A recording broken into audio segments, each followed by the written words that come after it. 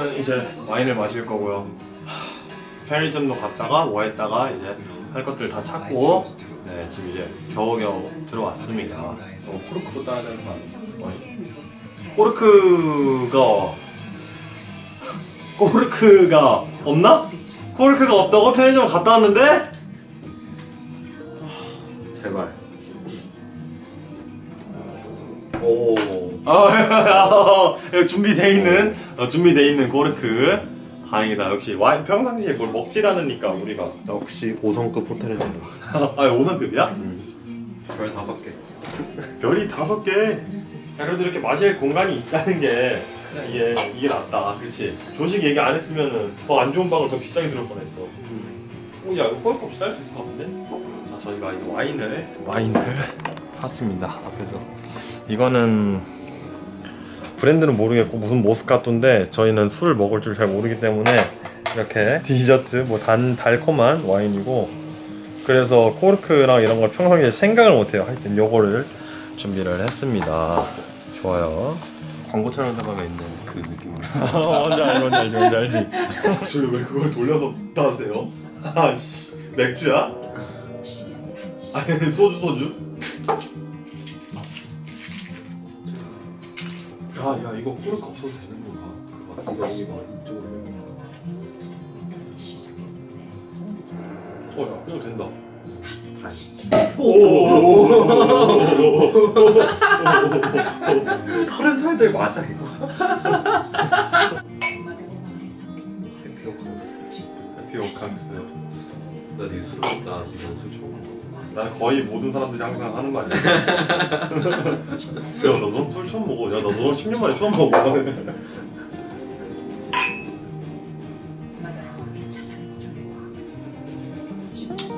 달다. 오, 나 배드.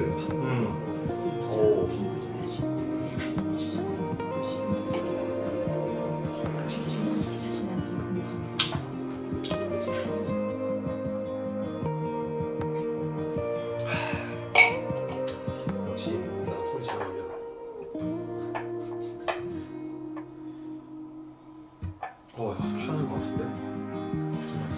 아, 진짜. 좋아.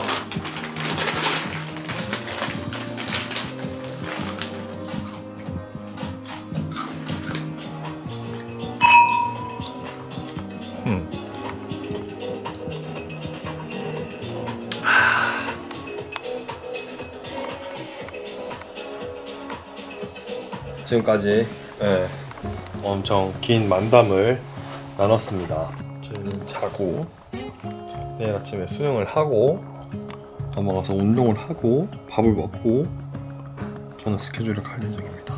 아까 편의점 가는 걸 못 찍어서 그게 너무 아쉽네요. 밤 풍경을 한번 봐야겠구나. 밤은 약간 요런 배경의 모습입니다. 저 멀리 인천공항이 보이네요. 저 인천공항 맞냐? 인공뷰. 이 바스락거리는 침대에서 오늘 잘 자도록 하겠습니다. 네, 저희는 일어났고 이제 지금 시간은 7시 43분. 네, 아침 7시 43분입니다. 머리가 왜 이러는 거야? 가운데가 이렇게 계속 그렇게. 쉼표머리 해야겠다. 쉼표머리. 오늘은 날씨가 조금 우중충한 것 같아요. 야, 그래도 아침에 수영하고 가면은 운동 갈 때 몸 풀리겠다. 몸이 바로 풀리지 않을까? 그게 좀 편한 거 아님? 그 운동하고 기절하는 거. 안 돼. 아니 나 지갑이 어디였지? 네, 지갑 그거 핸드폰에 붙어있는 거. 맥스에. 내가 가방 다시 찾아봐야겠다. 가방에 그냥 쓱 넣어볼 수도 있어. 볼 수는 없이. 나왔어? 여기 있네. 있어? 나이스! 좋았다. 카메라가 내 얼굴 따라와. 저희 이제 밥을 먹으러 갑니다. 러비 플러. 되게 힘들게 얘기한다. 러비 플러. 러비. 음식을 맛있게 먹어야지. 이렇게 밥 먹는 공간 내부가 나와있죠. 여기야 조식도? 조식은 뭐가 나왔는지 한번 볼까? 뭔지 알고 뜨는 거야? 블루베리 좋아하고. 그것만 뜨는 거야? 이제 돌아야 그러니까 한번 도울까? 조식은 이렇네. 똑같네. 조식 빵도 있다 여기. 이거 맛있을 것 같아. 뭐 들어가 있는데? 그냥 집어줘. 하나만? 하나만 일단. 쌀국수. 베트남 요리가 있구나. 아침엔 오렌지지. 그다음에 야 계란 후라이다. 계란 후라이.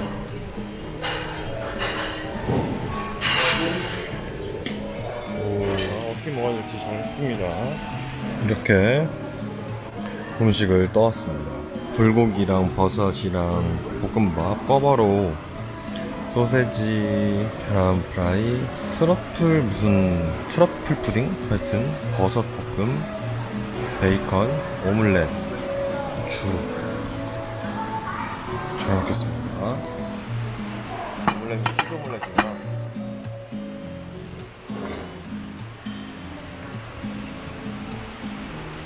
에그 누들.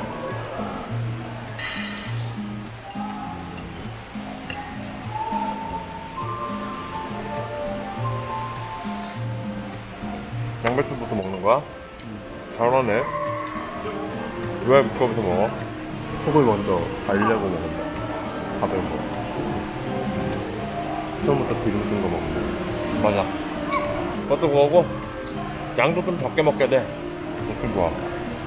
다이어트 할 때. 근데 우리 먹어야 되니까. 베이컨 먹는 거 진짜 오랜만이야. 이 아침에 이렇게 조식으로 계란 프라이랑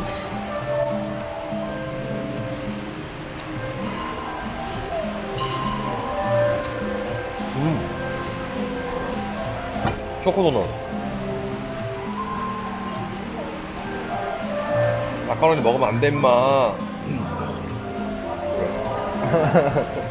살짝 너는 뱃살 빼야 되잖아. 야 그럼 솔직히 네 뱃살 별로 없는 거야. 뭘 빼? 너 다이어트 하지 말고 그냥 운동만 하면 될 것 같아. 근데 저거 야식을 줄이려고. 그거 좋아. 우리 야식이 진짜 돈이 어마어마해. 이게 모르겠어. 그지 않아? 근데 이게 약간 습관인 것 같아. 뭐가? 그냥 밤에 뭔가를 안 먹고 자면 그냥 허전하게 하니까 그게 이제 몸에 배는 거야. 맞아. 나도 그래. 약간 하루 끝내고 거기서 약간 달래는 느낌이잖아. 너 트러플이랑 단호박 되는 거 진짜 맛있다. 맛있어서? 트러플이랑 단호박이랑 진짜 맛있어. 네가 여기서 처음 맛있다고. 아 그래? 진짜 맛있어. 조식 괜찮네. 아니 그 맛없던 조식은 기본으로 항상 베이컨이랑 그래도 계란 프라이랑 시리얼이 있잖아. 조식이 맛없기 힘들지. 8만원짜리 계란 프라이 베이컨 시리얼 먹고 가면 되지.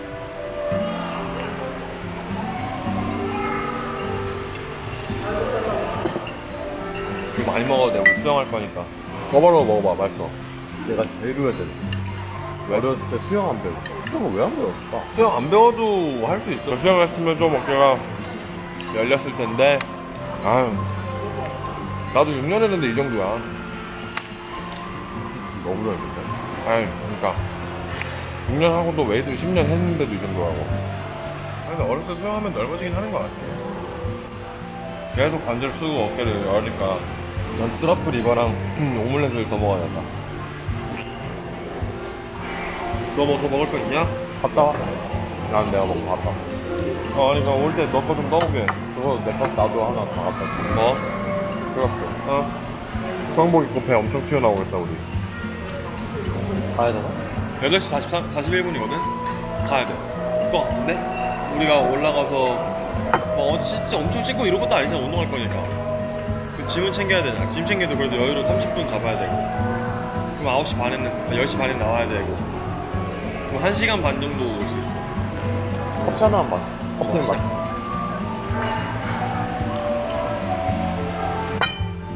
저희는 이제 밥을 다 먹었고 수영을 하러 갑니다. 오늘은 머리를 감으신다고요? 예. 예. 경거 볼랍니다. 좋습니다. 근데 배부르니까 움직이기 싫다. 뭐 수영할 마음이 안 들어. 키 눌러야 돼?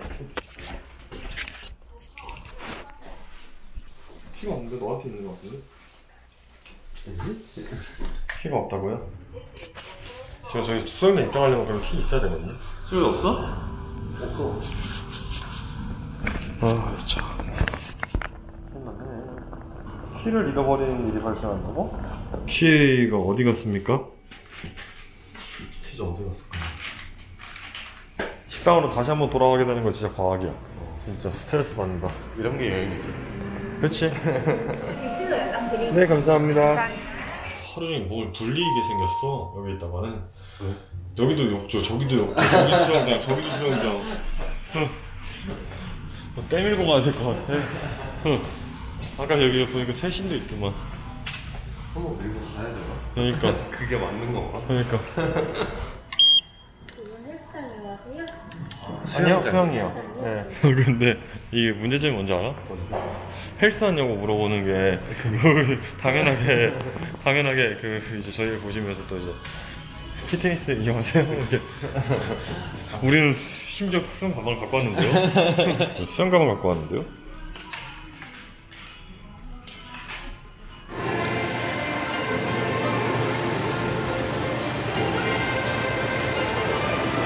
네, 지금 수영장에 들어갔고 너무 오랜만에 또 수영장 오는 거라서 굉장히 신나는 설레는 마음으로 움직이고 여기 뭐야? 오, 실수인데? 이렇게 수영장이 보입니다. 야, 바닥이 왜 이렇게 따갑냐? 엄살인가? 우와, 여기 뭐야? 인스타그램 그곳 가볼까? 인스타그램 그곳이라고 합니다. 오, 뭐야.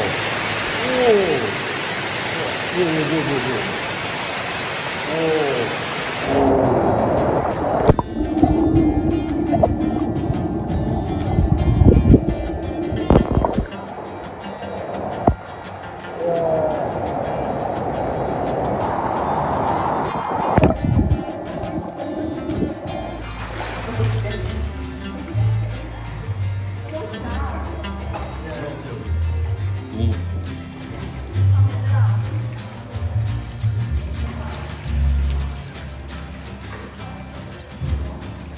스파라는 거 이제 이용했고요.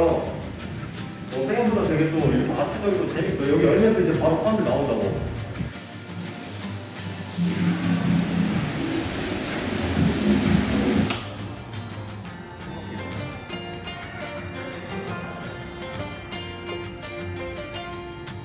항공 비행기 타러 갔을 때 고급까지만 가고 라운지에서 기다리면서 있어요.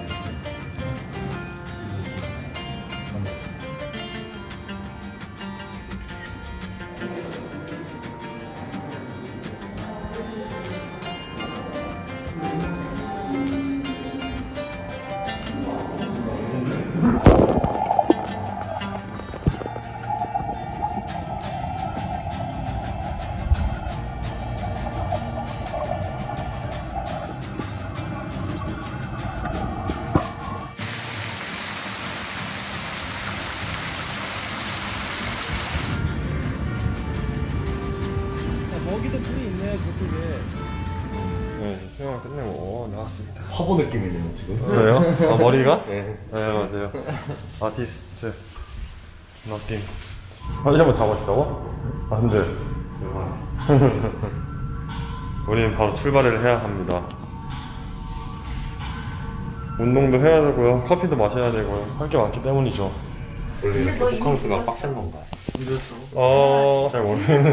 그러니까 생각보다 좀 빡센 것 같기도 하네. 원래 푹 쉬고 이렇게 놀면. 근데 수영장은 잘 안 가기도 하지 않나? 원래 그러니까 방에서 룸서비스만 시켜먹고 아예 완전 집에서만 쉬는. 들어오시죠. 들어오십시오. 저희 방에 잘 놀러 오셨습니다. 이제 또 출발을 해야 됩니다. 10시 13분. 저희가 이제 옷을 입고 슬슬 나가볼 준비를 이제 할 시간입니다. 잘 놀았다, 잘 쉬었다. 저는 평상시에 로션, 바디 로션, 그리고 치약, 칫솔, 그 다음에 샘플로 받았던 것들 뭐 토너, 클렌징 폼, 치실, 그 다음에 또 토너, 이것도 또 치실이네요. 또 치실, 핸드크림, 그 다음에 이거 뭐야, 컨디셔너, 그리고 따로 여기에 이제 바디 클렌저, 그 다음에 여기에는 샴푸, 이렇게 다 가지고 다니고 있습니다. 원호 거 치실까지 이렇게 깔끔하게 갖고 다니고 있습니다. 저의 세면백 대공개. 자, 저희는 이제 호캉스를 드디어 끝내고 집으로 출발합니다. 집으로? 어땠어요? 굉장히 알찼습니다. 굉장히 알찼어요. 진짜 딱 그 말이 좋아. 말이 맞았지. 호캉스는 이렇게 빡센 거야. 이렇게. 자, 알차게 놀았어. 오, 저기 바다야? 오션뷰야? 그러네. 반대쪽은. 저희는 잘 놀았고 짐도 다 챙겨서 이렇게 출발합니다. 운동을 하러. 소름. 수영 아침부터 이렇게 하고 운동을 하러. 소름. 러비 플러스. Door is closing. Door is closing. 호텔에 오는 그 자체의 기분이 있다. 그냥 그치? 뭔가 여행 같은 느낌? 진짜. 정말 짧은 여행. 근데 진짜 진짜 뭔가 제주도 온 것 같은 그런 느낌 정도의 기분이 들기도 해. 약간 진짜 여행 온 것 같은 느낌. 그냥 그래봐야 인천인데. 네, 그런 점이 되게 재밌고 좋은 것 같아요. 이 호박을 몇 번을 보는 건지. 그래서 정말 그냥 시간이 없는데 여행이 가고 싶고 뭔가 쉬고 싶은데. 그니까. 야, 근데 그러면 그냥 강남권 안에서도 우리 가는 것도 괜찮겠다. 그치? 네, 체크아웃을 하러 가고 있습니다. 진짜 출발.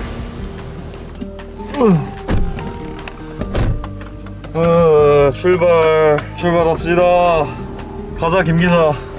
재밌네. 얼만하네. 네, 출발합니다. Let's go. Let's go. 항상 이제 호캉스를 끝내고 집에 가는 길은 아쉽기만 한 것 같아요. 항상이라니. 호캉스 처음이지만 저 호캉스 끝내고 이제 집 가는 길 진짜 약간 제주도에서 공항에서 내려가지고 지금 약간 차 타고 딱 발렛 받아가지고 가는 느낌? 그치? 이런 것들 나름 조경을 막 해놨네. 여기다가 이렇게 막 체스 같은 것도 주고. 진짜 옮기면서 할 수 있는 건가 봐. 맞는데? 네. 되는 거야? 너만 옮길 수 있는 거 아니야? 이렇게 이런 근육이 있다면 가능하잖아. 안녕, 파라다이스시티. 안녕. 우리 간다. 집에 간다. 다음번에는 조금 더 알차게 한번 놀아볼 생각이에요. 그러니까 더 빡세게 논다 이런 의미가 아니라 다음번에는 또 다른 호텔 가야지, 그치? 다른 호텔 가가지고 좀 미리 이제 수영복도 이제 미리 준비가 돼 있고 새 거 입고 싶으면 미리 이제 전에 그냥 인터넷으로 주문을 하던지 미리 주문을 해놓고, 그리고 뭐 코르크 마개 같은 것도 미리 좀 챙겨놓고 일일이 매번 갈 때마다 사야 되니까 뭐 와인 같은 것도 준비할 수 있으면 미리 준비하고 그런 식으로 놀면 좋을 것 같습니다. 운동하러 가서 볼게요. Let's go! 이제 운동을 하러 왔습니다. 이제 드디어 도착을 했고 친구는 2시에 레슨이어서 집을 들렸다가 온다고 합니다. 자, 이제 운동을 하고 딱 하고 있다가 저녁 스케줄 가기 전에 한 번 더 운동을 해야 되기 때문에 빨리 지금 운동을 진행하도록 하겠습니다.